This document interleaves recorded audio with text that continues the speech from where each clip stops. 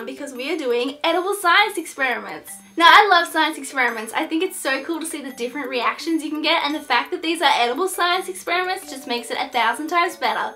Now, an exciting part of this video is that it is a collab with my amazing friend Karina Garcia, and Karina is going to be making edible Starburst slime, which I'm so excited to see. I know it's going to turn out amazing. Her videos are always so perfect and creative. So after you've watched this video, don't forget to head down to the description box and follow the link to her video, and also while you're there, don't forget to subscribe because you are going to love her videos.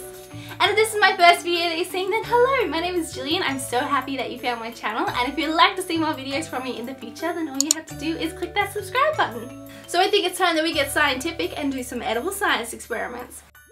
Starting off with some super delicious honeycomb, the first thing you will need is some sugar, and just add 5 tablespoons of sugar to a saucepan, and then also add 2 tablespoons of golden syrup.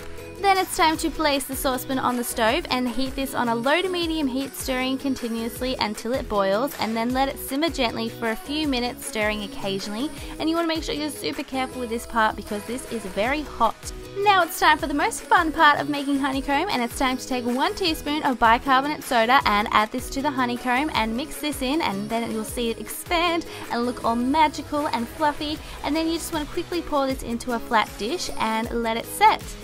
Now, the reason honeycomb increases so much in size is because the bicarbonate soda reacts with the ingredients and causes these carbon dioxide bubbles, which are the bubbles you can see, and this is what makes it expand so much. Pretty cool, yeah? It's so much fun watching the honeycomb mixture expand so much, and it's such a fun and easy experiment.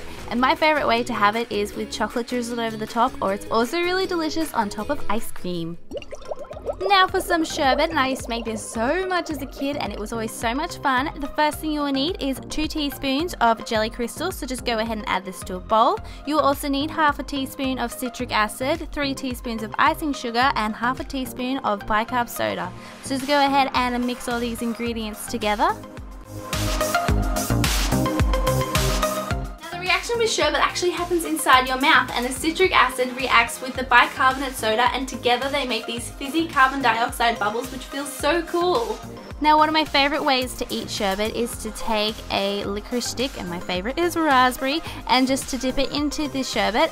And the licorice works perfect with it because the licorice is sweet and the sherbet is sour, so it's sweet and sour. Now for my favorite experiment, which is the dancing worms. Now this experiment is not edible, but I thought I'd include it anyway because you just need a couple of ingredients from the pantry and it's so much fun to do. So all you need to do is mix some bicarb and water together to make a paste, and then add a couple of gummy worms and coat them in the bicarb and water paste, and then take some vinegar and add a small amount and see all the bubbles start to form, and then after a little while you'll see that the worms will start to move and dance around. I love watching the worms dance, and the reason why they dance the way they do is because when you add the vinegar to the bicarbonate soda, they react together and make carbon dioxide bubbles, which are the tiny bubbles that you can see attached to the worms. And when there are heaps of bubbles attached to the worms, they float to the top, but then once the bubbles pop, they sink back down.